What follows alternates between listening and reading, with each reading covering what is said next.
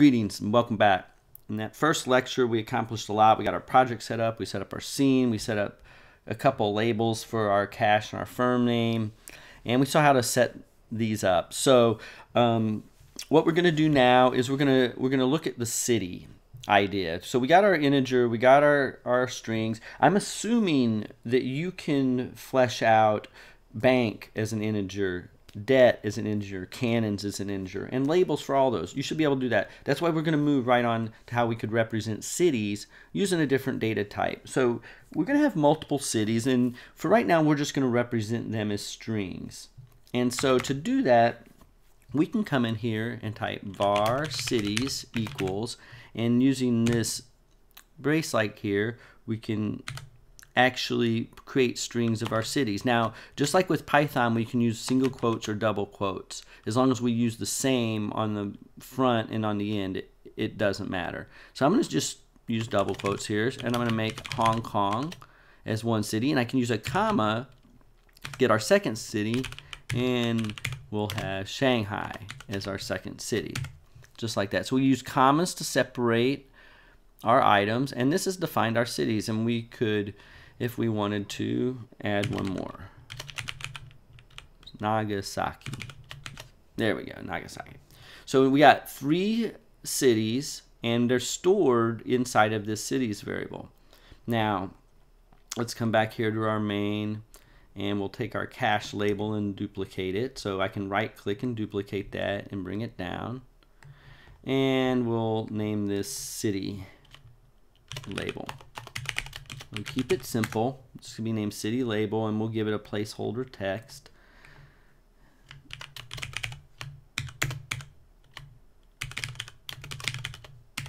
Like that. It doesn't matter if that isn't quite spelled right. It's just a placeholder. Now let's jump back over to our script. And how could we just show the city, like the first city, as a default when we enter our ready function? It's actually remarkably easy. I'm going to go ahead and reference the city label and the text property, and we'll just say it equals cities, and I can reference that very first one by putting a 0 in here. And indexes for our arrays are 0 based, and it is in most languages. It is in Python, it is in C, that this is the first item in the list, but we reference it with 0. So this one is 1 and this one is 2. So if we want to start Hong Kong, we can do that. And oops, we have an error. Okay, you can see invalid set text instance base null instance. So notice how it says in this error we got on null instance. So it trapped this error because I have a lowercase c here. So it's just that simple, a lowercase instead of an uppercase. That will ruin you. Maybe a good example to get more comfortable with the IntelliSense and typing so much. But when I restart it, notice that we have Hong Kong, and I would need to, of course, do this if I want a label there, to have city be the label there. So now that we've got our collection of cities, and we saw how we can get, you know, to a particular one with our index here, let's see how we can create like a leave port button to go to a specific city. So let's come back over here to our main and right click and add a child node, and this time we want a button. Let's just pick a regular old base button. So there's a button. You can see there's a lot of other buttons as well, but we'll just use a regular button and hit create. And where did our button go? Yeah, there it is. It always puts everything up in the upper left and kind of small, but we got it under control here. You have to use the middle mouse button to drag your viewport around. So click and hold the view there. And then I'm going to just bring this in here like this. And we're just going to type in our text, leave port. We'll just say Hong Kong or Shanghai. We'll do Hong Kong as our text. Now later we'll build these out, and we won't have like hard-coded buttons. We'll create these on the fly at some point. But for now, this is what we'll do. So we're going to have Hong Kong button. and then we'll duplicate it, and we'll have a Shanghai button. So we'll just go between two of them for now, because we're not going to build it out this way. This is more of just a way for you to understand signals and buttons, and for us to see how you could, if you wanted to, you could build it out this way. I mean, it's probably no worse designed than the first Taipan when it came out. They didn't have the tools we had.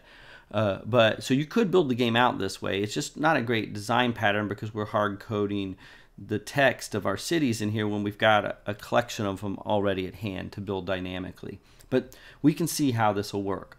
So what we want to do is when we click Shanghai, we want to go to Shanghai, and then obviously when we click Hong Kong, we want to go to Hong Kong. So how can we do that?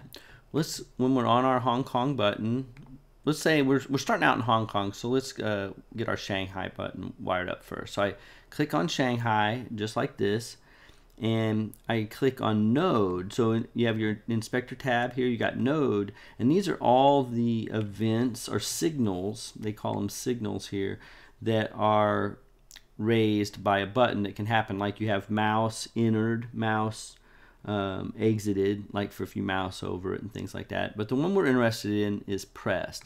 So if we click press, there's a connect button right down here next to my little recording thing.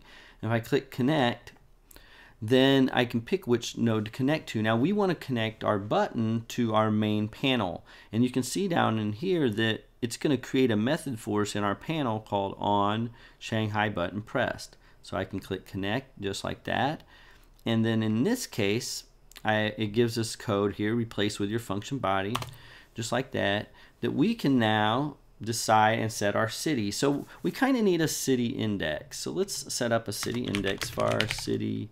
We'll say current city index.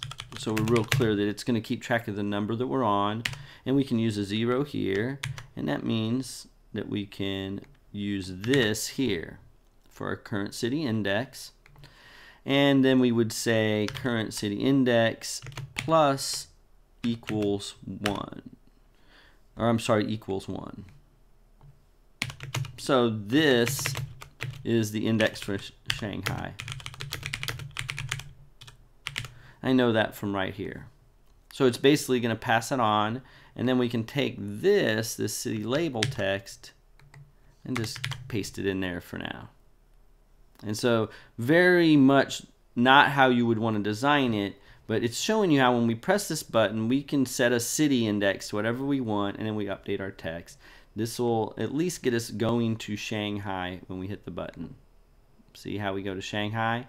Now we can just do the same thing and wire up a button for Hong Kong. So we click on the Hong Kong button, we click pressed, we click connect.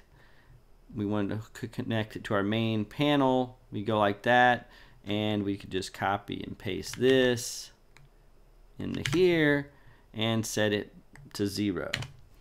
I'll leave you the exercise to do Nagasaki. Now we're going to run it. And so if we go to Shanghai, we go to Shanghai, and we can go back to Hong Kong. And notice, like, if you just clicking Hong Kong, it doesn't hurt anything because it's just setting it to the same city. So nothing really wrong there.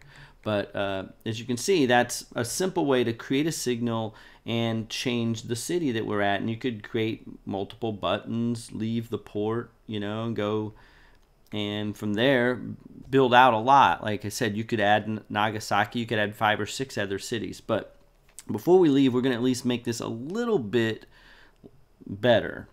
And what we're going to do is we're going to get rid of this process delta. This is just a commented out function that if you uncommented this, this gets called every frame of the game. But we're not going to be using that right now. And instead, we're going to just create a custom function by saying func here and just call it update UI and do an open, close parentheses and a colon. Remember, all of our functions are defined with a colon at the end. And we can take all of this code here that updates the UI and paste it into our update UI method that we just defined.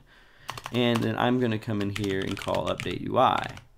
And then that means that we can then come here and update UI and here, and update UI. So this makes it at least a little more modular, so that this code doesn't have to be duplicated every time, and that we're calling it from multiple places. So this is just a perfect little example of the need for having at least a common method that you call, rather than duplicating code like this in 3 and 4 places, and on and on and on and on. So let's go ahead and run it.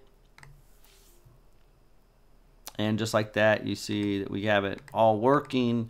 It's a little more modular, but we learned a lot in this lesson. We learned how to set up a list of strings here. We learned how to reference those lists using an index that we first hard-coded as 0, but then we created an integer. Then we also learned about signals. We created buttons and called a method in here that let us set these variables. So, this course is a little different to some. We're moving fast and introducing you things as you need them to build this game up, and supplement with other knowledge and Google and references, because you need that. But hopefully you like where we're going with this, because we're going to have a game up and running here in no time. So look forward to seeing you in the next lecture.